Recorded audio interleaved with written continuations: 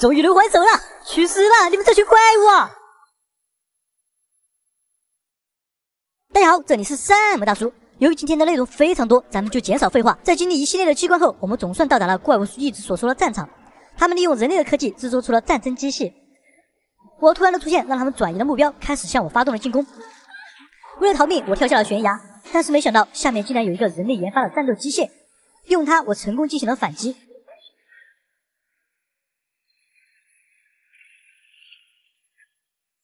这时可以看到主角身上散发的红色的光芒，并且已经失去了控制。至于是什么原因，等一下会说到。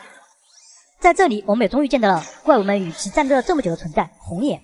一开始我还以为会是克苏鲁之类的怪物，没想到红眼竟然是人类基地的人工智能。通过他对话可以得知，我并不是第一次前往这里，并且他要阻止我们。当然，在游戏史上，想要阻止主角前进的人只有一个下场，那就是死亡。在消灭红眼的一些分身后，红眼也见识到了我的强大，于是变化成超级形态与我对战。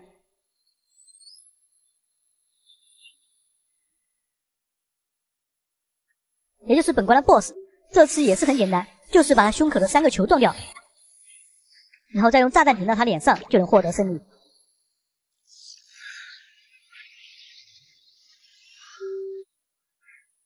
在击败 BOSS 后，就能来到基地外面。在这里，我们可以看到外面的环境已经无法居住，正常人类待一会儿就会死亡，这也就是怪物为什么会进攻的原因之一。顺着这里继续往上，这时候红眼又一次出现了，他不停地劝诫我不要前进，但是我前进一点就能感觉到呼唤我的那个女生越来越近。同时我身上也出现了熟悉的连线，就和我控制其他史莱姆小弟一样，一种不祥的感觉涌上心头。但是背后的真相诱惑着我继续前进，真相到底是什么呢？一只红色的史莱姆，而他真实身份就是伊莱拉。当时人类世界能源枯竭，耶利米带队进行新能源的研究，不过均以失败告终。总指挥耶利米发现伊莱拉是最好的实验体，于是毫不纪念往日情分，直接把他推进了实验炉。不过也与他预想的一样，实验成功了，伊莱拉变成了极原生命体。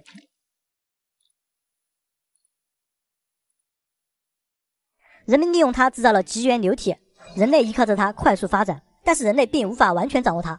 大量的能量外泄发生了爆炸，导致整个舰队被拉扯到另外一个时空，并降临到未知的星球。耶利米为了能够穿越回去，并完全掌握极原流体，继续做起了可怕的实验，包括并不限于将人类的小孩与星球的本地植物结合，给整个星球带来了极大的损害。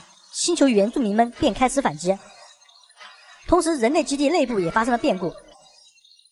与伊莱拉关系较好的研究员塞瑞斯默默地展开了自己的复仇计划，先是击杀了下沉的阿斯卡，又在研究室找到了哈勃，在交战中不小心打坏了培养罐，释放了紫色毒气。